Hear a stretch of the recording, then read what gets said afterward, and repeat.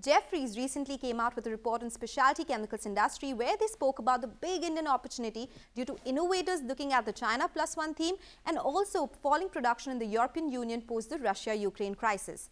As per the report, in FY23, new project investments by Indian companies reached $91 billion and gross block rose 2.7 times, revenue rose 2.8 times and EBITDA rose 3 times in the last 6 financial years, that is from FY17 to FY23.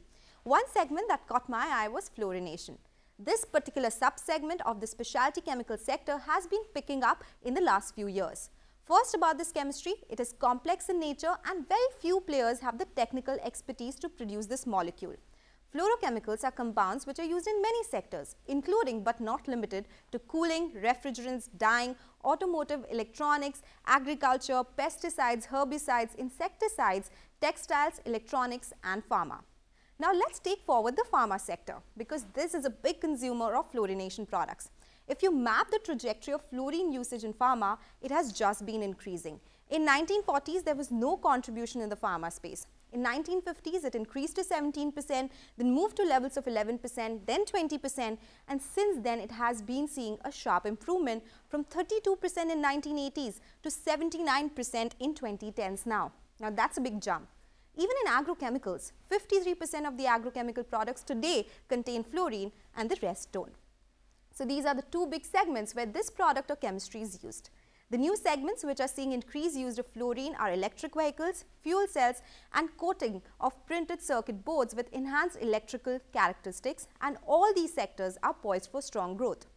Now, if we are talking about chemicals, we have to talk about China. So revenues of Chinese fluorochemical players, they have been seeing a decline.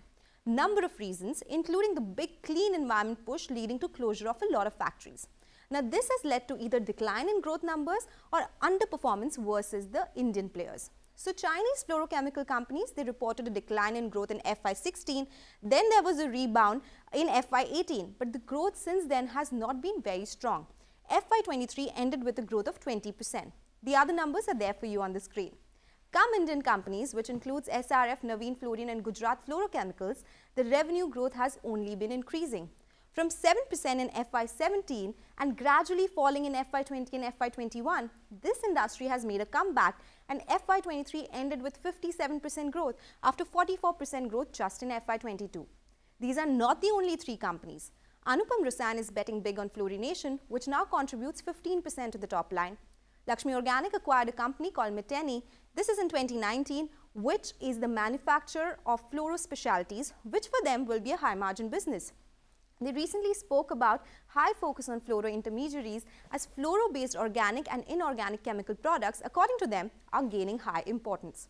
Now on the outlook. For SRF, Flourochemicals is a part of the many businesses company is in, but they have announced a 600 crore capex, which will cater to solar PV, EVs and automotive segments. For Navin Fluorine, HPP or high performance product plant will run full capacity in 2023. This is a big trigger for the stock.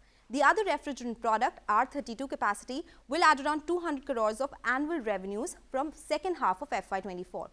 Gujarat Flourochemicals speaks about growing demand from new emerging sectors in the new fluoropolymer space and the new fluorochemicals plant gradually ramping up production because of higher demand.